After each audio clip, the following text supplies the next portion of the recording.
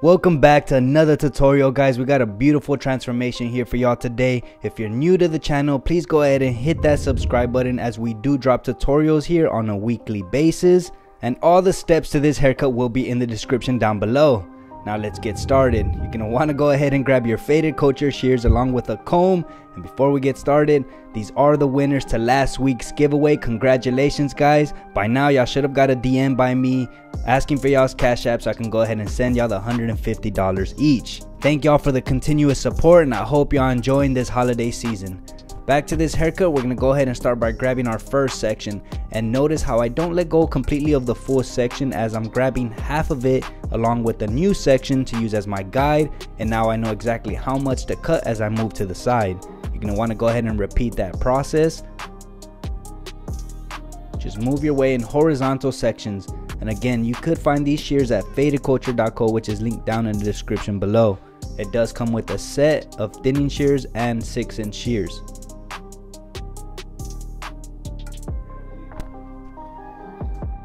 A tip that I have to add is, if you're new to using shears, try not to cut past the second knuckle, as you do risk the chance of clipping yourself.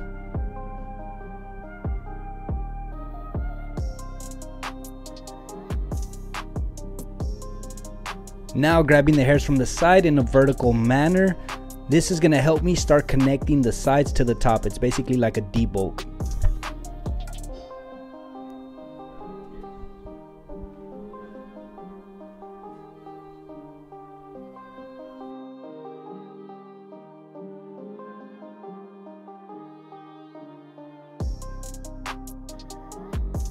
And now to cross check my work on top, I'm gonna come in vertical lines as well and go ahead and clip any inconsistencies that I might have on the top. I am gonna do a number 4 on the sides, so go ahead and slap that on and close the lever completely. And as you can see, I'm using my comb to help push the hair towards the clipper.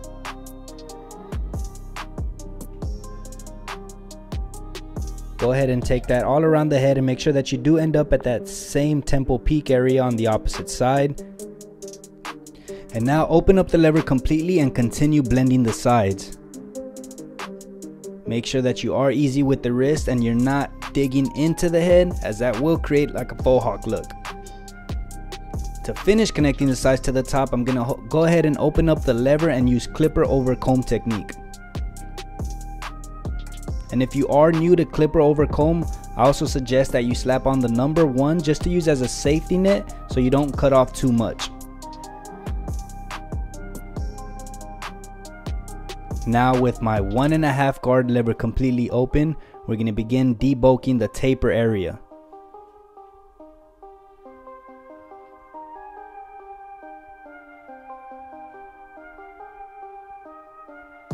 No guard lever completely closed, we're going to begin and put in our first guideline.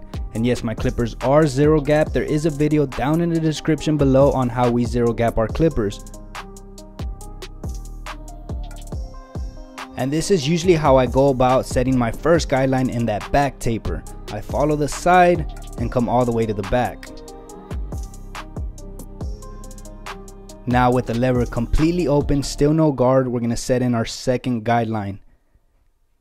Make sure that it does run parallel to the one underneath, and it is about a finger's width apart. Continuing the process, it's going to be the number 1 guard, and the lever is going to stay open. You're going to notice that all that's going to change is the guards, and the lever is going to stay open. And going in numerical order, I'm going to put the 1.5 guard now. Again, all the steps to this taper is in the description below. Now with the number 2 guard, just continue the process. And finally, the number 3 guard, which is going to be the last guard since we did a number 4 on the sides. By now you should have 2 guidelines. The first one that we made with the clipper closed, and the second that we made with the lever open. We're going to start with that top one, get your half guard, and go ahead and close that lever just slightly, putting it into a 3/4 position, which is basically somewhere in between halfway and fully open. Do take note that this step does create a faint line right above it. So go ahead and put the number 1 guard, but leave the lever in that same position and go ahead and attack that.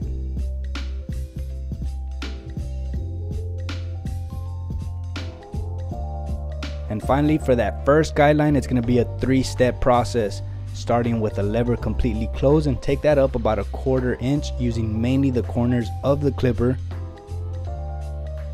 Now put the lever halfway and continue that same process. And finally, fully open.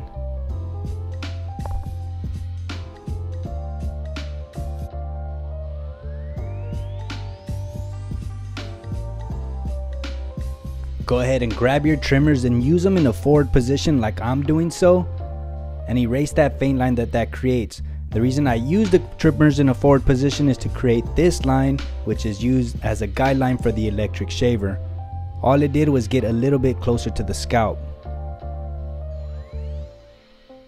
And you're pretty much all done. Go ahead and repeat those same exact steps on the back side now and the opposite side.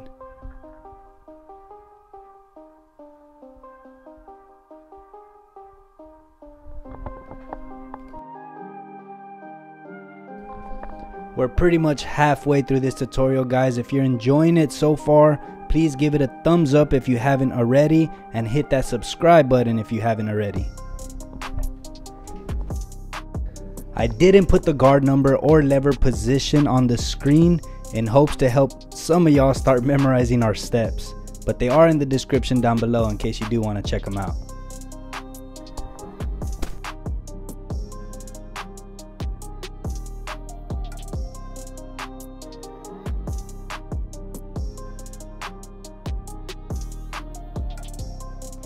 Now that we're approaching that first guideline, and the tip that I do have for this is to break down this last guideline into 2 steps for that back taper, as it is very tedious and you want to give it a lot of attention to detail.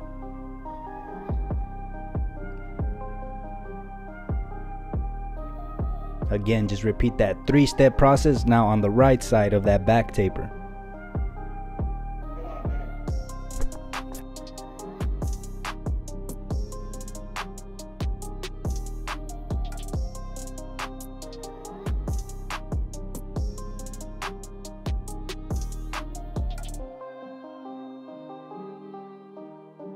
And go ahead and repeat those same exact steps on the right side.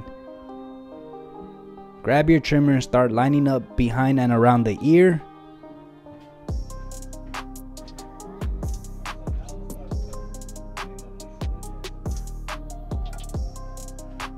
Just notice how for the line up behind the ear, I do come in at an angle. The line doesn't just come straight down. Now with my half guard, I'm going to go ahead and put lever play and attack any dark areas or inconsistencies that I see in the hair.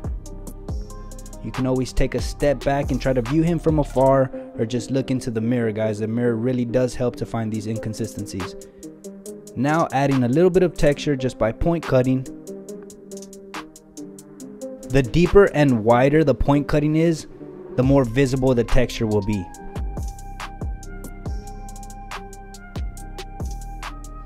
Go ahead and just work your way back in horizontal sections and create that choppiness. Here, just getting his bangs out the way so I could begin the edge up.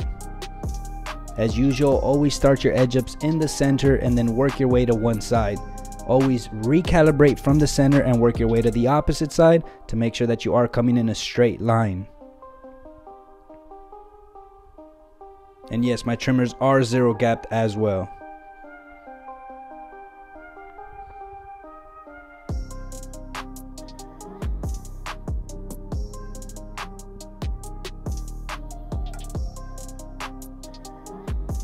And now go ahead and grab your faded culture shave gel and apply it in all the areas that we will be doing our razor work on. Snapping the ends off my razors just to make it easier to slide it into the Turkish style razor that we do have. Again, you can find all our products at fadedculture.co. Begin by shaving with the grain and use your opposite hand to help stretch out that skin, then shave against the grain.